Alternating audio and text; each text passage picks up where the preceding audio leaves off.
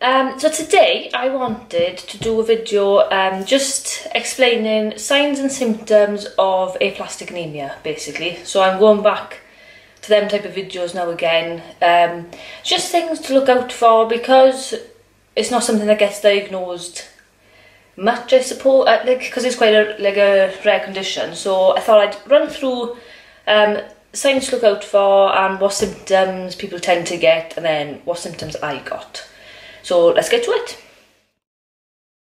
Right, so I'm going to be looking down at my phone because I've written them all down and I don't want to forget things, right? Signs and symptoms. So a few of them are, okay, so headaches, bruising, shortness of breath, lack of energy, so fatigue, things like that, having infections really easily and fevers and things, rapid heart rate, pale skin, bleeding gums and dizziness. So I'll go through a few of them as to why you might be getting them. So bruising really easily. So if your platelets are low, you will see a lot of bruising. Like say you know, hit your hand against something really lightly, you could end up having a really big bruise on there because your blood's not clotting. So how can I say this in any other way? It's like building up in your skin then, which then brings a bruise, obviously. Shortness of breath. If you've got a low HB, so the low hemoglobin, you'll be getting a lot of shortness of breath, because obviously there's not enough blood carrying oxygen around your body, so it makes you really short of breath, even like short distances and things like that. And rapid heart rate also comes in with this one. So low HB means that, you know, your heart's going to be working a lot quicker to try and pump more blood around, so you have more oxygen going around the body.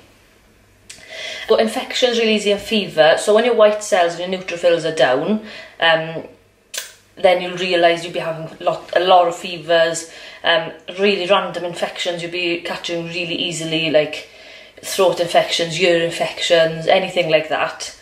And bleeding gums. But bleeding gums comes in with low platelets then as well, so that goes back to the bruising thing. It kind of goes together. So my symptoms before I got diagnosed was mainly a fever. That's what I found was first. That's how I noticed something was wrong to begin with. Fatigue, I was really tired. I thought it was because I was working a lot at the time or maybe something like that. But no, it was due to this.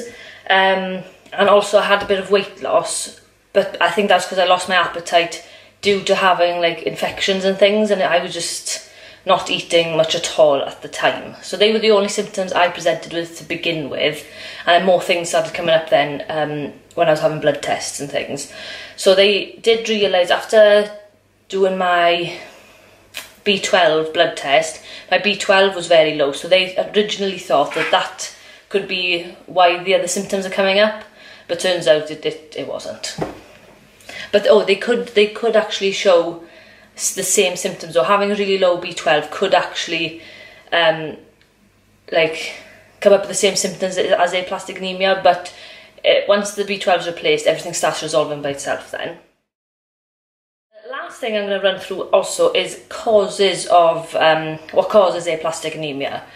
So a few of them, I'm getting on my phone, a few of them are radiation and chemo treatments. So mainly for people who've got cancer, isn't it? So that could bring on aplastic anemia. Exposure to toxic chemicals, autoimmune disorders. At the start they thought that that's what was causing mine, was an autoimmune disorder, but actually I ended up didn't have any autoimmune problems. Use of certain drugs, viral infections, I think, what was it, glandular fever.